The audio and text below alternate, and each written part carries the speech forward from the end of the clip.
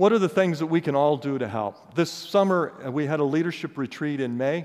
As part of that leadership, the whole leadership retreat was focused on what can we do to change our enrollment picture? What can we do to change our enrollment picture? And there were several key items that came out of that, and I want to share them with you because we're going to be working on these this year. And you will see that you've already heard about some of them. They've already been put in place.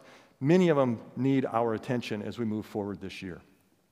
Some curricular and programmatic innovations. That's really at the heart of the academic positioning work.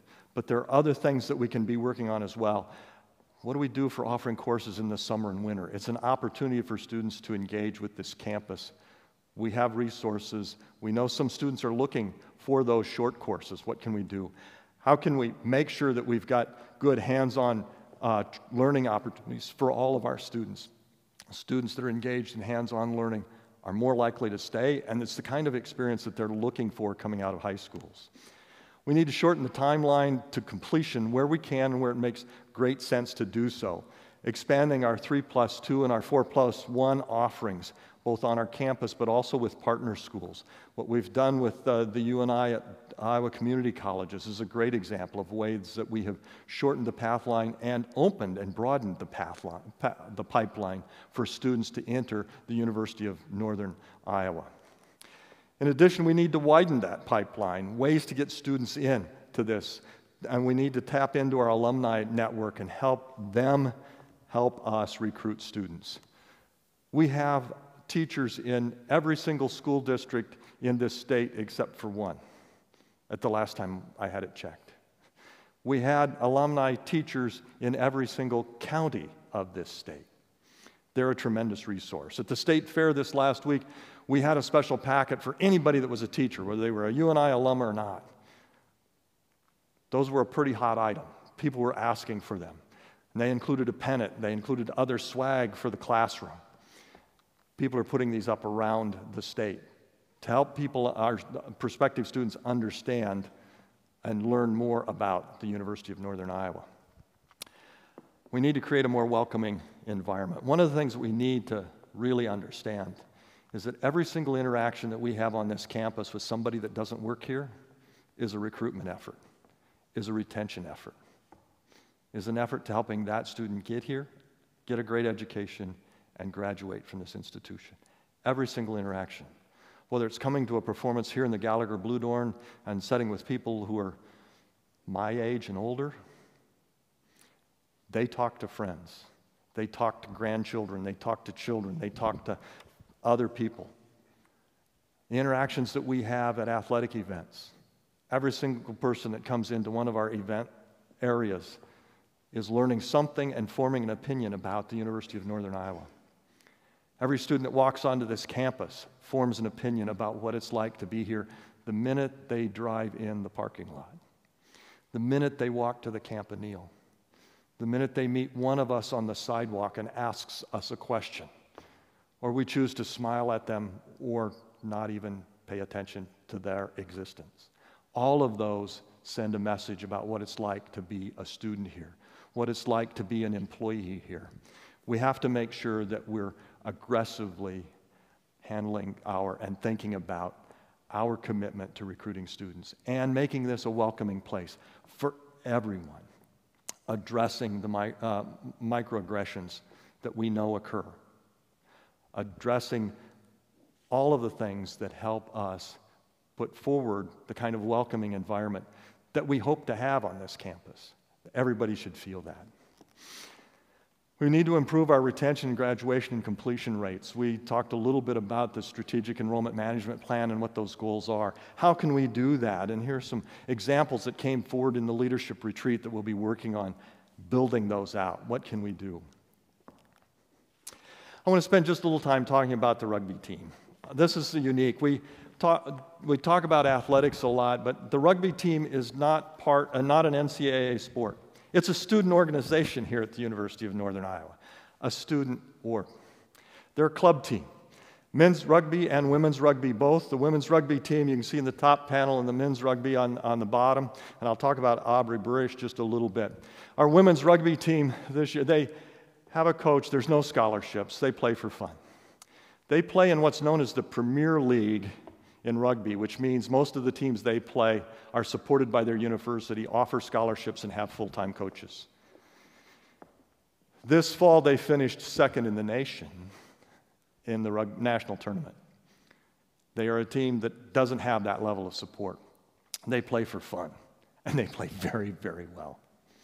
Aubrey Burish was on that team, and now this summer, she got the opportunity to play on the under-23 national team for the United States in a series of games against Canada. She had a great time. She's an elementary ed and special and early childhood development student that loves to play the sport of rugby. Never played before she got here.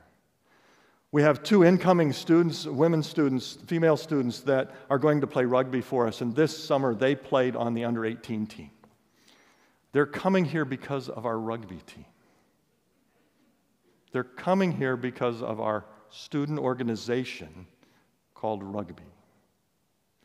Our student orgs have a tremendous opportunity for us to recruit students, whether they're an organization that deals with athletics like a rugby team, or whether they're an organization like Black Student Union that will celebrate its 50th anniversary this year. All of these student organizations have a tremendous power to help us recruit these students. Our men's rugby team finished 4th in what's known as the 15s in the fall. This spring, they took the bronze medal in the 7s. Tremendous. Again, no scholarships, playing against scholarship teams.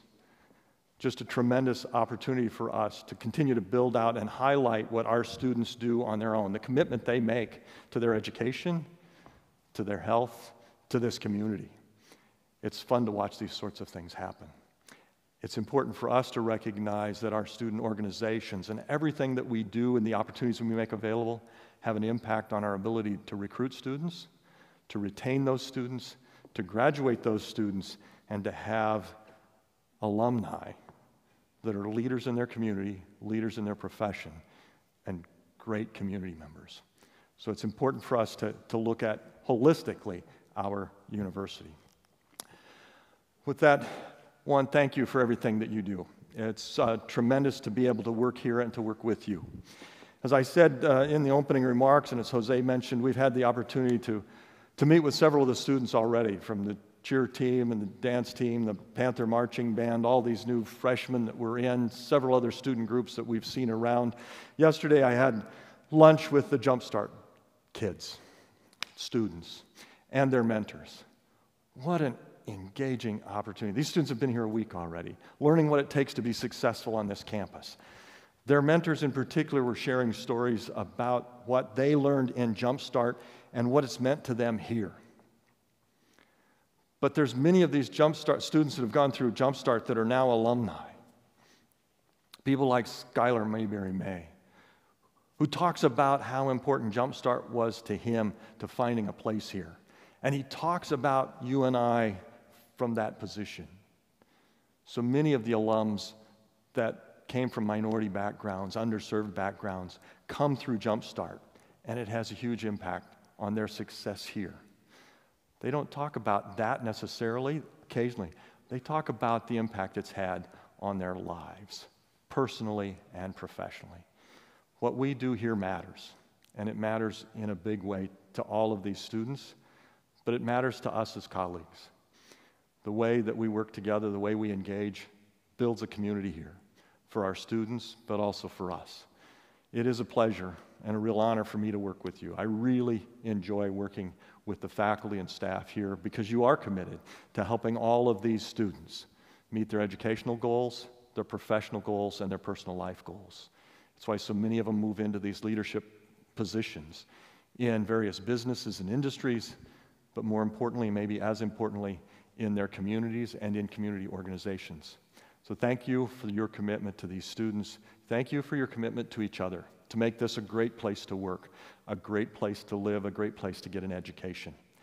Look forward to this year. It's going to be an exciting year. I've already seen the freshmen. We need to hang on just a little bit. They're coming at us. They're a great group, like all of our students. Thanks again, and have a great 2022-2023. Thank you.